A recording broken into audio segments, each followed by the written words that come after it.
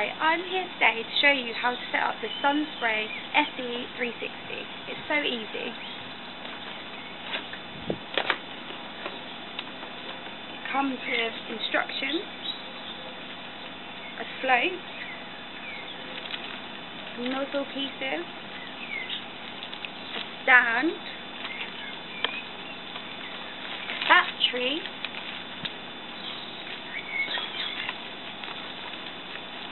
a pump and a panel. These are the instructions which cover everything I'm going to say to you. This is your battery backup which connects to your pump. On a partially cloudy day this will keep your fountain flowing. This is a float that will float your pump in deep water. This is your pump which you can see has got a dial on it where you can turn to adjust the water flow of your fountain. This is a spike set for your panel. This is your panel which is 1.4 watts, which will provide power for your fountain. This is your battery backup, which comes with instructions so that you know what to do for your first time. All you need to do is make sure you've got a Phillips screwdriver. So you need to unscrew all of these screws, like so. Once you've done that, you need to open it, and as you can see there's a battery in there that needs to be connected. As you can see, the battery has a connector which you just plug in to the socket just here, like this. So easy. And then you close the lid and screw the screws back in. Make sure that your screws are done up tightly. This will ensure that your battery is weatherproof. Now I'm going to show you how to set up your panel. You put the spike in the ground, like this. Then you need to unscrew this bit here, which is the nut. Unscrew this bit, like so. It comes off easily like this. It slides on to your ball joint connector, like so.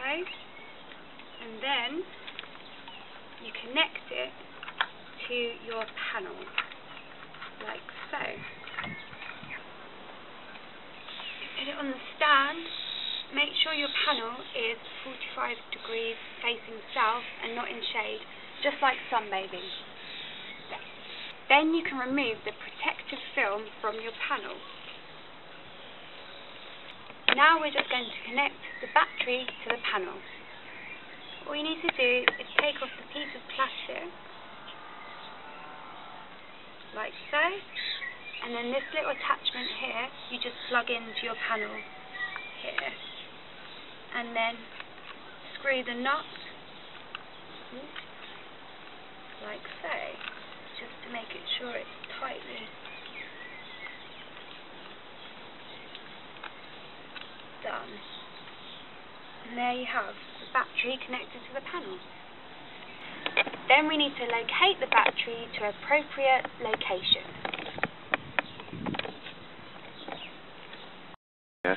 I'm now going to show you how to connect the pump to the battery, but before you do this you need to make sure that your battery is turned off.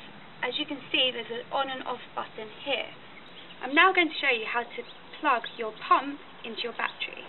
You need the adapter to plug into your battery, like so, and then screw the nut onto your battery, like that. And there you have it. Now you're ready to put your pump into your pond. What I'm going to do is hide the wire. You can do this any way you like. Put the wire around the pond so that it's hidden, and then we're going to put the pump in your pond, like so. I'm now going to connect the nozzles to the pump.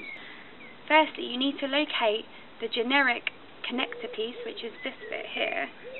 As you can see, it has a thin bit and a fat end. What you need to do is connect the fat end to the nozzle in the pump, like so.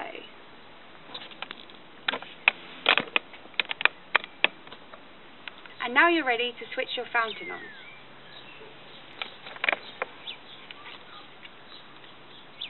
There we go. And there you have it. I'll now show you how to connect one of the spray heads. What you need to do is get the funnel piece and the spray head. You connect it like so. And then connect it to your pump. Look at that. Beautiful.